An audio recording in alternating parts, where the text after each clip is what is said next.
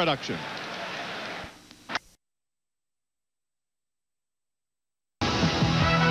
CBS Sports presents the NCAA Tournament Selection Show, sponsored by Pizza Hut and their new MVP 4-topping pizza. Hello, everyone. I'm Jim Nance in New York, along with Billy Packer and Mike Francesa. We are moments away from learning which 64 teams will embark upon the road to the Final Four and what paths they will have to take. But before we head out to Kansas City for the live announcement of the tournament pairings, let's quickly update you on two conference championships that just concluded about a half hour ago. First, in the Southwest Conference, the Razorbacks of Arkansas ripped off a 19-2 run to start the second half and win the SWC championship and revenge over Texas, who had beaten them a week ago. Alabama beats Tennessee, preventing the Volunteers with 21 losses making the field. The Volunteers would have set the all-time record in losses making the field, and they won that game today. All right, without much further ado, let's go out to Kansas City, where Greg Gumbel is there to take the honors away from us. Greg, do it to us, please. All right, Jim, thank you, and welcome to Kansas City, everyone, where it's been the hub of basketball activity for the last couple of days, and as Jim Nance says, without further ado, let's first tell you about the 4 #1 seeds in the tournament. Here they are. North Carolina is the #1 seed in the East region. Arkansas, the #1 in the Southeast. In the Midwest, it's the Buckeyes of Ohio State, and in the West, it's top-ranked and unbeaten UNLV. So those are the top teams. Now here's how the bracket looks, and we will begin in the East with Thursday games first at College Park, Maryland. The #6 seed Wolfpack of North Carolina State. Great job that Les Robinson has done in his first season out of the Atlantic Coast Conference. They'll match up against the Golden Eagles of Southern Mississippi, making their second straight appearance. The 3rd seed Oklahoma State Cowboys. Coach Eddie Sutton becomes the first coach to take 4 different schools to the tournament. The Cowboys will meet the Lobos of New Mexico in with a 20-9 mark out of the WAC. Coach Gene Katie's Purdue Boilermakers are the #7 seed in the East, making their 8th appearance in the last 9 years, and they'll take on the Temple Owls at 22-10 out of the Atlantic 10. #2 seed in the East, Syracuse. The Orange Men, winning their first ever outright regular season Big East Conference, making their 8th straight appearance in the NCAA, will play the Richmond Spiders, the tournament champions in the Colonial Athletic Association. Now, Friday games in Syracuse, New York. Top seed North Carolina, the Tar Heels, winning today over Duke at 25-5 on the year. They'll take on #16 Northeastern, the Huskies regular season and tournament champions in the North Atlantic Conference. 8th seeded Princeton, the Tigers, undefeated in Ivy League play this year, take on the Wildcats of Villanova out of the Big East. 5th seeded in the East, the Bulldogs of Mississippi State. The last 2 seasons, they finished 8th in the SEC. Coach Richard Williams turns them around to a 20-8 mark this year, and they'll take on the Hurons of Eastern Michigan, the Mid-American Conference regular season and tournament champions. The Bruins of UCLA pull in the #4 seed in the East out of the Pac-10, and they'll take on Penn State, the Nittany Lions, the Atlantic 10 Conference tournament champions, their last year in the Atlantic 10 before they move on to the Big Ten. Now, the winner out of the East will take on the winner of the Southeast at the Final Four, and these are Thursday games in Louisville, Kentucky. The Big East sends the Pitt Panthers in as the #6 seed, and they'll face the Bulldogs of Georgia out of the SEC Hugh Durham squad, 17-12 on the year. The #3 seed, the Jayhawks of Kansas. They won this tournament, you'll recall, in 1988. They'll play the Privateers of the University of New Orleans, who enjoyed a 17-game winning streak this season in the American South Conference. The Florida State Seminoles, the tournament champions in the Metro, the #7 seed, taking on 10th seeded Southern Cal, and George Raveling, it's his 3rd team to go to the tournament in addition to Washington State and Iowa. And Bob Knight's Indiana Hoosiers, the #2 seed in the Southeast, making their 20th appearance. They'll play Coastal Carolina, champions in the Big South Conference, and then beat Jackson State in one of the NCAA's play-in games. Now, continuing on in the Southeast in Atlanta, these are Friday and Sunday games. #1 seed, Arkansas. The Razorbacks will play the Panthers of Georgia State, the tournament champions out of the Trans-America Conference and making their first NCAA appearance.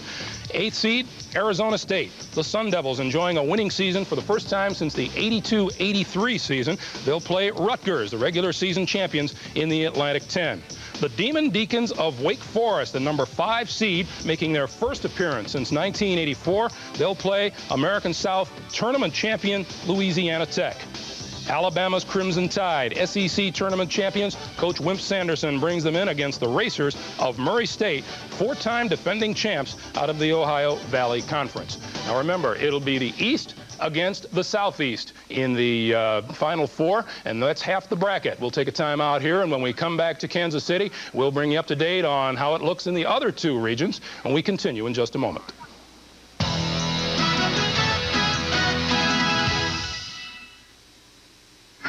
Sorry I dunked on you. Yo, Tommy. You got killed. Man, you thought you... Bring home the ball, Darryl. Get out of here. Let's go. Well, it's all come down to this. 60 million trillion fans are waiting for this one last play. You know what's going to Darryl Jenkins. He moves left, he moves right, he's double-teamed, triple-teamed, the whole team. Whoa! Now, the only thing between him and the basket is his big, ugly brother, Wesley. He gives him the old shake and bake. His mom and dad are jumping up and down. Boy, is his brother jealous. He looks at the clock. 4 seconds, 3, 2, he leaps, he shoots, and...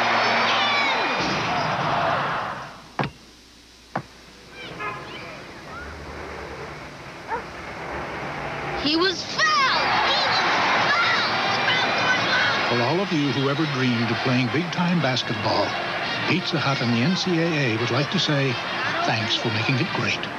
The NCAA tournament. 64 teams, one title. Get in on the madness before it begins with a special 24-page pull-out section only in the National Sports Daily tomorrow. When you're on the business and your customer needs something fast, you do it. Avis is the only major rent-a-car company owned by its employees, and they're trying harder with a computerized return system to get you on your way faster.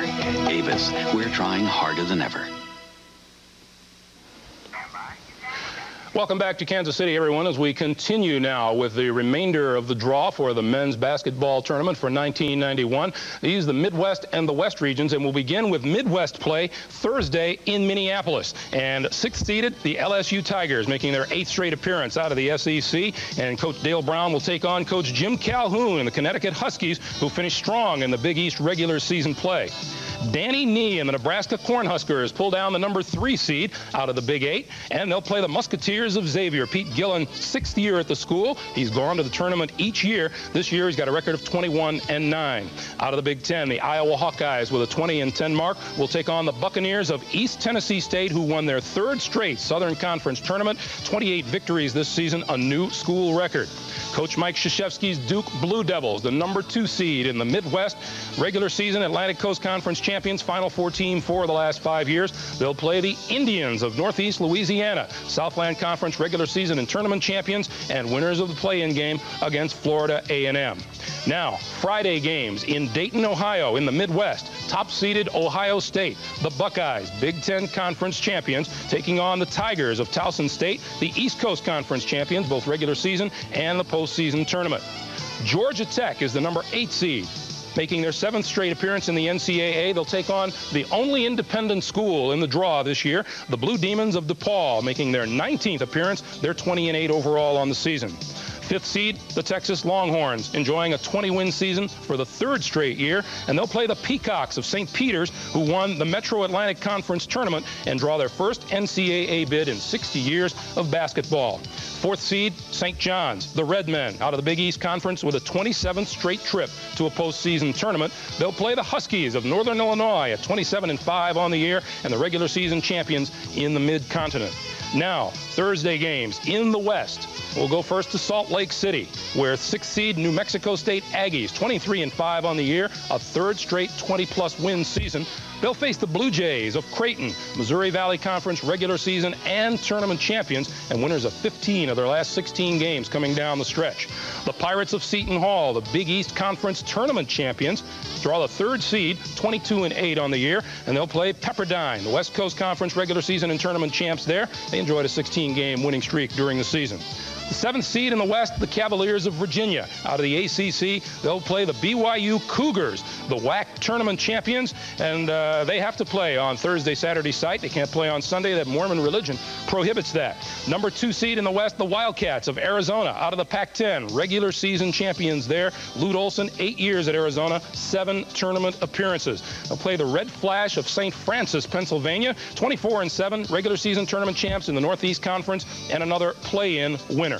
Now, in the West, on Friday. These games will be played in Tucson, Arizona, and they'll feature the top-seeded Runnin' Rebels of Nevada, Las Vegas, Big West Conference Tournament champions, unbeaten in 29 games.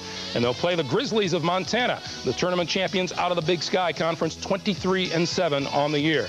The Georgetown Hoyas, questions are whether or not they would have gotten in this year. A strong showing in the Big East tournament. They are the number 8 seed in the West, making their 13th straight tournament appearance, and they'll play the Commodores of Vanderbilt out of the SEC. The 5th seed Michigan State Spartans out of the Big Ten. And Wisconsin Green Bay, the Fighting Phoenix, 24-6 on the year, and the tournament champions in the Mid-Continent making their first tournament appearance. The Runnin' Utes of Utah out of the WAC, the regular season champions there, they set a school mark with 28 victories this season, and they'll take on the Jaguars of South Alabama, regular season and tournament champions in the Sun Belt Conference. They sport a record of 22-8. Now, you want to look at the teams that, or the conferences that showed up with the best teams and the most teams in the tournament. Here's a breakdown. The Big East Conference showed 7 teams in the tournament so far. 7 teams, the ACC with 6, the Southeastern Conference with 5, and the Big Ten and the Pac-10 with 4. The Big 8 Conference has 3 teams in, and as we said, 1 independent team, and that is DePaul University. Those teams considered to have been on the bubble and are not included in the 64-team draw include Providence, Houston, Fordham, Alabama Birmingham, the Bearcats of Cincinnati, and the Explorers of LaSalle, who finished with a 20-10 mark. Plenty of questions. Well, we'll hand them over to Jim Delaney, who heads up the men's basketball committee and who's been hard at work the last couple of days to come up with this tournament situation. We'll also have some questions back in New York as well. So right now, let's turn it back to Jim Nantz, Billy Packer, and Mike Francesa. Guys? All right, Greg, thank you very much. And folks, did you see it? That potential second-round game, Georgetown against UNLV on the second-round Sunday. Wow. All right, let's put it in perspective for you. The West and the Midwest are on the same side of the bracket. That'll be your semifinal matchup at the Final Four. On the other side, it's East against Southeast. We'll come back, get the viewpoints from Coach Packer and Coach Francesa as we continue on the road to the Final Four on CBS in just a moment.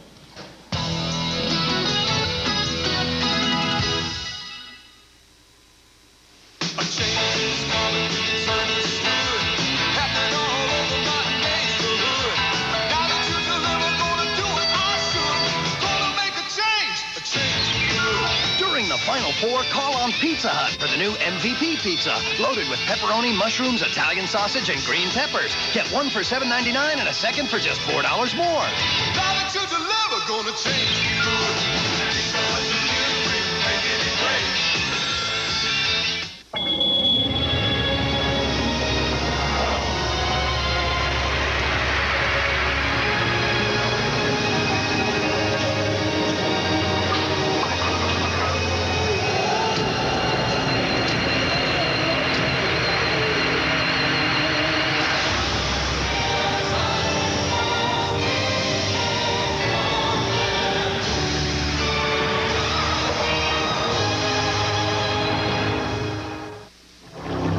something you've never seen before in an inexpensive Macintosh.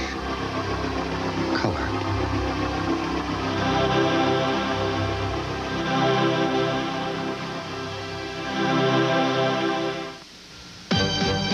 Extra strength Rolaids antacid. Stronger because it has more calcium carbonate, more than any Tums tablet, and salt-free. More calcium carbonate and salt-free. This settles it once and for all. All right, welcome back on CBS. Again, the 1 seeds, Billy, UNLV, Ohio State, Arkansas, and North Carolina. Let's quickly take it right back to Kansas City. And our man there, Greg Gumbel. Take it away, Greg. All right, thank you, Jim. And joining me is Jim Delaney, who headed up the men's basketball committee and came up with the 64 teams that are now in the tournament. All kinds of questions, Jim. First of all, let me ask you about Ohio State, a #1 seed, despite having lost its last 2 games down the stretch. Your thoughts and the committee's thoughts on that? Well, in general, I think line 1 and 2, with the exception of UNLV, were considered to be very close. And Ohio State was under a lot of review because they had lost their last 2 games, but to quality opponents and on the road. But I think there was a general sense that they had accomplished a great deal during the months of January and February. Were in everybody's 2, 3, or 4 positions throughout the season, and that the main competition was coming from Indiana, and the fact that they had beaten Indiana head-to-head on 2 occasions, once as recently as about 2.5 weeks ago, really in the final analysis. Although I think the committee recognizes that in the areas 2 through 7 or 2 through 8, there was a great deal of parity. Okay, let's check back with Jim Nantz. Jim? All right, Jim, a skeptic would say that the NCAA would like to, so to speak, stack the deck against UNLV. Here in New York, we're all in agreement that the West is by far the most difficult bracket. Is it balanced against UNLV? Well, I would say this. I think, you know, we asked Gary Cunningham, who was a coach at UCLA, and a number of other people who've had a lot of basketball experience, to try to judge where they wanted to go. And our sense was overall, all 4 regions are particularly tough. I think what makes the West particularly tough is the fact that UNLV is in it. So UNLV has been head and shoulders above the competition last year. They've been head and shoulders above the competition this year. And I think that if you pulled UNLV out of that and put them in any of the other 3 regions, they would be considered to be the strongest of the 4 regions. So I really think it's the presence of UNLV that makes that region appear tougher than the other 4. Jim, one of the things that I noticed right away is the power conferences roughly got 70% of all of the at-large selections. And what I would be concerned about if I was one of the fellows in the smaller league, and let's take the Patriot League as an example, and you've got Fordham. They end their season 24-7. They have wins over Xavier, Dayton, Seton Hall, Vandy. They also played St. John's and St. Francis, teams that will be in the NCAA tournament. 4-2 record against those clubs, and they're not in the hunt. My question would be, what is the future for these smaller leagues and some of these teams that just can't either get those type of power schedules or certainly aren't going to have that opportunity for the exposure? Well, I think your point is a valid point. I guess I would counter with the fact that Northern Illinois is a mid-major and has made a showing in the tournament. The University of New Orleans is not considered to be from a major conference, and they made it in as an at-large. I would look at East Tennessee with a high seed. I would look at Princeton with a high seed. I will say that there are some scheduling advantages that go to those who are in more established conferences. But at the same time, I think you could make an argument that this field, notwithstanding the fact that there's strong representation from the major conferences, has played very well to the mid-major, both in seeding and in the selection process. Jim, you mentioned Northern Illinois and New Orleans. Now, Fordham had better quality wins at a conference than those 2. What put those 2 over the top instead of, say, a Fordham? Well, I think that's the conclusion that you've reached. I think the committee took a look at the schools that were on the bubble and concluded that both Northern Illinois and New Orleans merited selection on an at-large basis. And I think that reasonable people do differ on giving certain values to certain wins. But my sense is that this committee process, probably because of a number of ineligible teams and because of a lack of power in certain conferences this year as compared with last, played very well both in the seeding and the selection to the mid-major. All right, Jim Delaney, thank you very much. And Greg Gumbel, thank you for a job well done from Kansas City. And when we come back on the road to the Final Four, we're going to go right back through the brackets again. Mike and Billy will talk about it as we continue here on CBS right after this.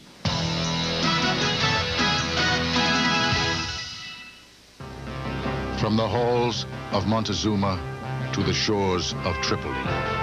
For more than 215 years, the men and women of the United States Marine Corps have responded to the challenges that have faced our nation. Challenges that required courage and determination. Maybe you can be one of us, the few, the proud, the Marines.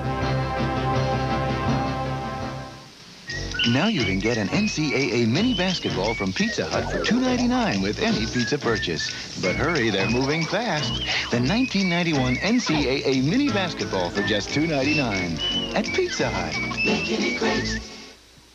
When you own your own business, you sweat every detail. Avis is the only major rent-a-car company owned by its employees, and they're trying harder with a 49-step quality control program to give you a well-maintained car. Avis, we're trying harder than ever. Wouldn't it be great if instead of being in hot water with your boss, you were in warm water, the Caribbean, and swimming toward you was a beautiful fish? No, it was a woman, and yes, she had beer, Keystone. The premium cold-filtered beer in a can that tastes like beer in a bottle because of Keystone's specialty line can. And wouldn't it be great if you told your boss to take that job and sure, I'll have another? Keystone and Keystone Light. Bottled beer tastes in a can. Wouldn't that be great? All right, a chance to secure your own brackets at home, and let's start out, Billy and Mike, first in the East at College Park, Maryland. This is a Thursday-Saturday combination. North Carolina State against Southern Mississippi, Oak State, New Mexico, Purdue, Temple, Syracuse, Richmond. What do you think? I think Syracuse got a tough game. Anytime you go up against that Richmond club, that's no fun in the first round. It's close to home for Richmond, Billy. I would agree to that also. It'll be interesting to see if this Gene Keady team of Purdue can continue to roll. They've played very well here of late. Southern Mississippi is a team really slipping. I liked that team early in the season, but what's happened to them? I really can't speak for them, but anytime you play in the NCAA tournament against a team that has guard play like NC State has, they'll have to be at the best in order to come out on top. Corciani and Monroe for North Carolina State will challenge Southern Mississippi. All right, let's go to the other side in the East. This is Syracuse, and at that site, North Carolina and Northeastern, Princeton, Villanova. What a game that is. Great first-round game. And anybody that questions Princeton at all in the Ivy League, I think that this is a club that deserves their seating at number 8 and is a very talented team. Villanova will have their hands full in that game. A little bit of rivalry close to home there. Let's move the Bruins. Let's just move the whole campus to the East, all right? They were in the East last year. Here's UCLA coming East again. A very good shooting basketball team. Penn State surprised me a little bit the way they played in their tournament, but UCLA is a club with an awful lot of offensive power. All right, in the Southeast, this is in Louisville, Kentucky, and again, a Saturday combination for these games. The Pitt team, the enigmatic team from Pittsburgh against Georgia. How do you see that one, Mike? I think that's two enigmatic teams. I think that Pitt hasn't played well. They have underachieved. I think Georgia at many times this year is underachieved, so who knows what happens there. I'll tell you a surprising one out of that bunch is Coastal Carolina. Right, he loves this game. Speak, but I'll tell you, Bob Knight, of course, has had some problems in opening round games. As we can remember, Coastal Carolina will be a team that Indiana will have to look out for. George Raveling got his bid for the Trojans, Mike. Yeah, and they came on, and the Pac-10 got 4. And Mike likes that as a football game. That is a heck of a football game, as a matter of fact. Bobby Bowden and Larry Smith. Okay, in the Southeast in Atlanta, Friday and Sunday combination, Arkansas. The 8-9 game there is Arizona State Rutgers, maybe nationally the least appealing of the 8-9 games, which have some terrific matchups in this tournament. I think a big key and an emerging story is that the A-10 got 3 teams, got Rutgers in along with Temple, which was a point this week of some controversy. And how does Wake get a 5 seed? I don't know. You know, the Wake-Virginia thing is interesting. Virginia with a 7, Wake with a 5. Wake Forest, though, playing extremely well from February on.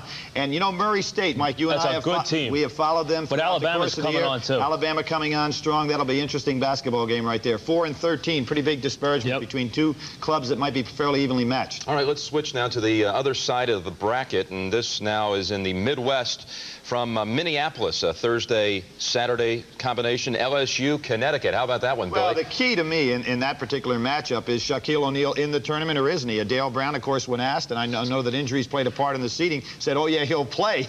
I mean, what would Dale say? I certainly hope he can play because that makes them, obviously, a much different club. And I think the Midwest is the weakest of the 4 regions, and you have Duke there, of course, and Nebraska's played well. But I agree, Billy. Surprising that Connecticut's an 11 seed to me, too. Yeah, and especially with Villanova being a 9 seed, some would have felt Villanova would be the last team from the Big East to make the field. I agree. All right, elsewhere in the Midwest, this is Dayton, Ohio. Ohio State's the 1 seed, shaping up for a round 2 game against Georgia Tech or DePaul. I like that game, Billy. Georgia Tech DePaul will be an interesting game. DePaul with maybe more depth in that game. Some excellent guard play expected. At Georgia Tech has really been reeling. Those 2 wins they had against Arizona and Virginia on the road were surprising even to Bobby Crimmins, and they have not played well in the last couple of weeks of the season. And I think DePaul has really come down the stretch playing very well. Mike, did the committee ignore the Texas terrible loss today to Arkansas and give them a 5 seed? I think they did pretty much. I mean, you know, I thought could be a 5, anywhere from 4 to 6. They're a 5 seed. Tommy Pender's club will try to push it a little bit against the St. Peter's team that thinks defense first and wants the tempo of the game. They try to keep you under 60 points. And Louis, you're headed to Dayton, Ohio to take on Northern Illinois. We'll have to find out who Northern Illinois is. Let's go to the West and take a look at this bunch. First, the Salt Lake City site for Thursday and Saturday. New Mexico State. That was a 6-seeded team last year in the West, New Mexico State. And Creighton's a team you both have been telling me about all week. Well, I like the way that they play, but I also like the way New Mexico State plays, and I think their athleticism would be superior, but Creighton's inside game is fun to watch. This Seton Hall team, of course... And they got some break, didn't they? Yes, they did. They win the Big East, they go to the West. Yeah, but remember, they came out of the West when they went to the Final Four in '89. Correct. And as a matter of fact, they beat UNLV also. Virginia and BYU, and you look at Arizona, it could be the Tucson skyline at BYU knocks off Virginia against Sean Bradley. Talk about a big game in round 2. But I don't think there's any question, even when you look at that bracket right there, the fact that the West is loaded. And especially in the 5 through 8, Michigan State, New Mexico State, Virginia, Georgetown really makes it strong. I agree. It extends beyond just UNLV, which is at Tucson, playing Montana in round 1. And how about Georgetown? Vanderbilt, folks, next Sunday. It could be Georgetown, UNLV. You're writing Vandy right off, huh? No, wait, I wouldn't. I'll tell you a contrast, because Vandy plays out on the perimeter. They're going to shoot those threes and maybe be able to take advantage of that big guys inside. How long, though, have we been talking about possibly Georgetown getting a shot at UNLV in the second round, and it does unfold that way? And Mike, you say South Alabama will give Utah fits. I think Utah might go out in the first round. All right, we'll come back with some final thoughts. The 64 teams are set, and we'll continue on the road to Indianapolis here on CBS in just a moment.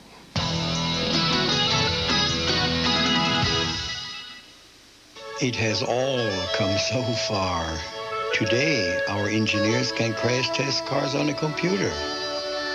If only they could have seen us 40 years ago.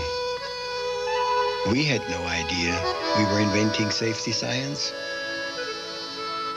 Most people today know nothing of all this safety pioneering, but I think Mercedes drivers, they know. I think they can feel it. Why do fools fall in love? Why do opposites attract? Why do gentlemen prefer blondes? Why do women have all the answers? Why? Ask why? Dry. Cold filtered for smooth draft taste. Dry brewed for no aftertaste. Because if true love's not the answer, true refreshment must be. During the Final Four, satisfy everyone with the new Pizza Hut MVP Pizza with 4 of your favorite toppings: pepperoni, Italian sausage, mushrooms, and green peppers. Get 1 for $7.99 and a second for just $4 more in delivery and carry out only. Pizza Hut, making it great. The NCAA tournament. 64 teams, 1 title. Get in on the madness before it begins with a special 24-page pull-out section only in the National Sports Daily tomorrow. Well, we're all unanimous in terms of difficulty of brackets. Yeah, on one issue. Mike, run them down. Toughest first. West, Southeast, East, Midwest. All right. We agree, Billy? We agree on that issue. All right, I'm with you. Coming up, 65 hours of coverage, 64 teams. It takes 63 games to determine your next national champion. We'll have it all for you from tip to trophy. We'll have your ticket to the Final Four right here on CBS. We'll have our first round coverage for you on Thursday and Friday beginning at noon Eastern time, and March Madness goes prime time on Thursday and Friday evening starting at 8 o'clock. For myself, Billy Packer, and Mike Francesa, Greg Gumbel out in Kansas City, all of us here at CBS Sports, we hope you'll stay with us every step of the way on the road to the Final Four. CBS Sports presentation of the NCAA Tournament Selection Show has been sponsored by Pizza Hut and their new MVP 4-topping pizza.